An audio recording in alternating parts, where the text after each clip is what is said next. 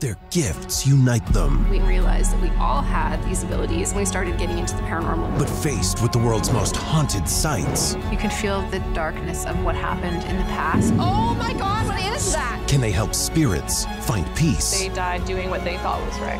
Yeah. and bring history back to life? I think we're actually communicating with somebody from the witch trials. History's Most Haunted. Only on T&E.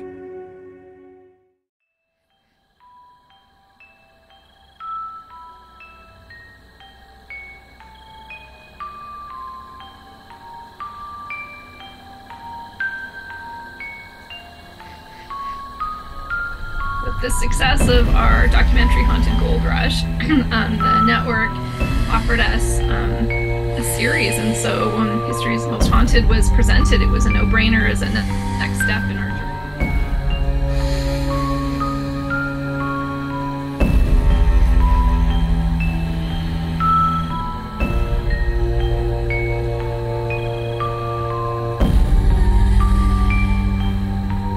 Well, we are sisters and best friends. I am Leanne's sister, and we've known Kelly for a very long time. And I was born with some kind of gift, and I've known the paranormal my whole life. So since I was 3 years old, I've not known any different, but I've kept this quiet until recently, until the last 5 years or so.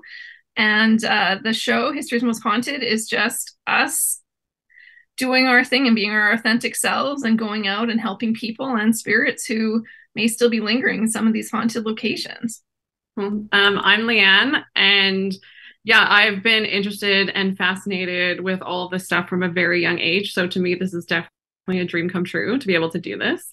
The success of Haunted Gold Rush that we've talked about before, that has kind of propelled us into this new series, History's Most Haunted, and it's just next level. It's like all the most haunted historical locations across North America. So you'll get to see 6 new episodes, 1-hour episodes, everywhere from Texas to Montreal to New Orleans. Like, yeah, we just go to some of the most iconic places. Yeah, so I'm the friend. I didn't grow up with any of this stuff or talk about any of this stuff. I mean, I didn't think any of this existed until I met Leanne in high school, played volleyball with her, connected, and she started talking about weird things that I thought were weird at that time and completely opened my mind. I spent time at their home, watched them play Spot the Spirit in their shared bedroom, which paranormal game that kids play, apparently, secretly. But yeah, so started with that. They took me into local, city halls, and we've come a long way together. I mean, I realized that I have abilities too, that now, memories have come back from when I was young, when I saw things that no one else saw, and I viewed the world in a way no one else viewed in my home. And so now I've sort of leaned into it with these ladies, and we've traveled all across North America, getting to lean into our gifts and being our true selves.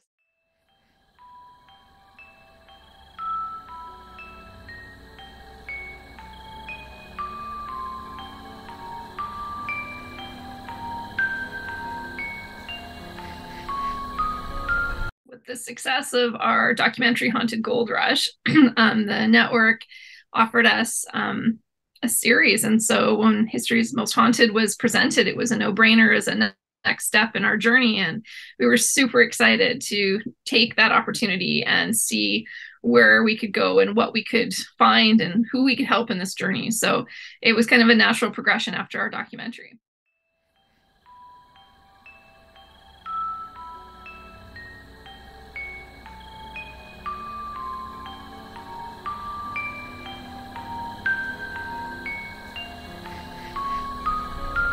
It's all filmed already. We filmed it starting winter of 2022 and into 2023.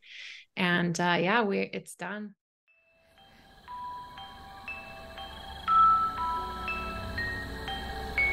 Yeah, so basically every location is very different, but we follow witness stories to these locations.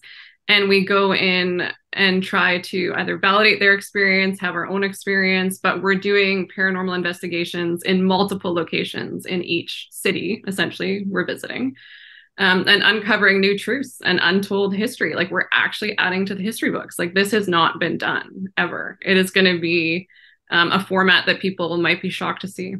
Yeah, we're looking at history through a paranormal lens, and we're, like Leanne said, we're trying to uncover new truths that maybe people don't know about. And so looking at history through the paranormal is, I think, new, and I think it's exciting, and I think it leaves clues that we can put together to solve maybe a mystery that spirits still want to share even in the afterlife.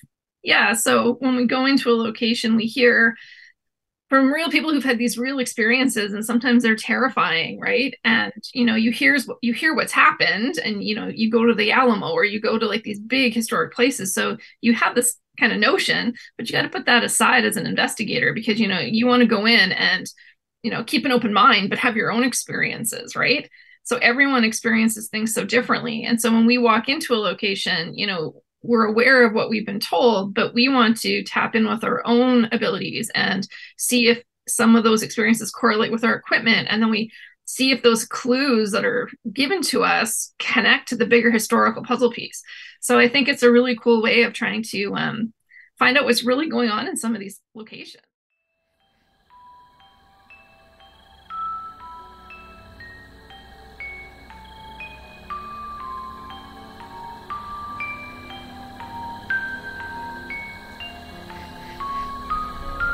Yeah. For me, Newfoundland, going to Bell Island was surprising and shocking in that there was a history there that should be known, I think, by everyone in our country that isn't. I mean, maybe people on the East Coast and in the Maritimes know more about the history there of, the Nazis striking. In the West, we three did not know any of that. And Corine's a history teacher, and for her not to know that, that's pretty telling. So to go to these places and learn the history and experience it ourselves, sort of walking among these layers of history that linger there still, that was a big one. There's places like Salem. We investigated the Salem witch trials, and as 3 women with abilities doing that, it was probably one of the most powerful experiences you can imagine.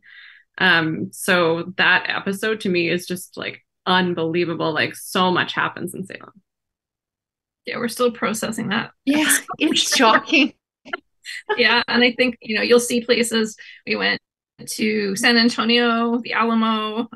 We were in New Orleans. We were in Charleston, South Carolina, Montreal. So yeah, we've been all over, and these places we've gotten into are just incredible.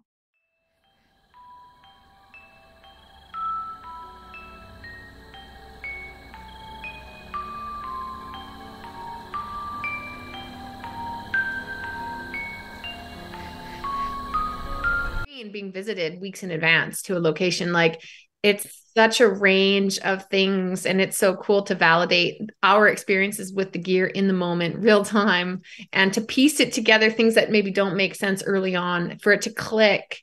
Like Corine cried because it finally made sense to her.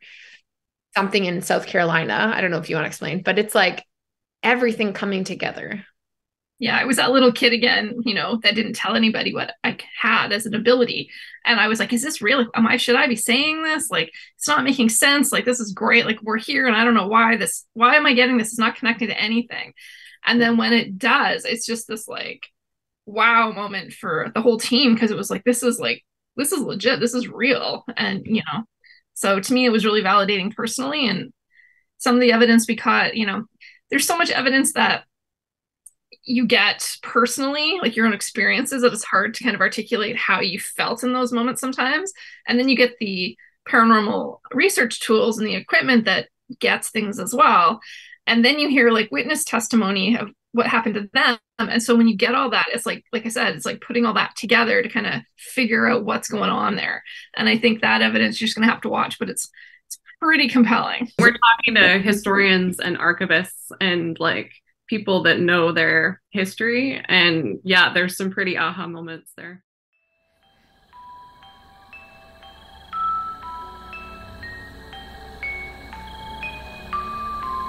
Yeah. So having these experiences my whole life, and all 3 of us have had abilities. I was told from a very young age that it wasn't real, so I kept it very quiet, and it still happened, and I was still spooked for a lot of my life.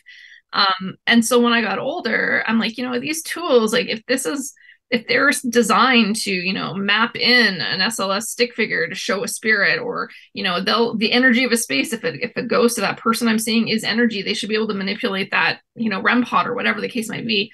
I started buying those tools. And so for me, originally, it was to validate myself and my experiences, to show, my family and friends that, like, this is real. Like, I'm not just, I'm seeing somebody standing over there. So you map it in, there's a stick figure, like that's kind of validates what I'm experiencing. So that's how it kind of started. And then, as we've progressed with our company Beyond the Haunting and we've gone into more investigations, our number one tool is ourselves. Our bodies always, we pick up the energy, we feel the space out, we get the vibe, we kind of see where we're drawn.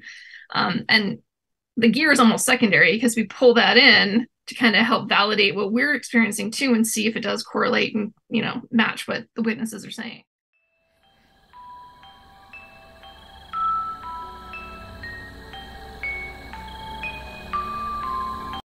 We try and squeeze in the touristy things as we're walking from location to location, take it in.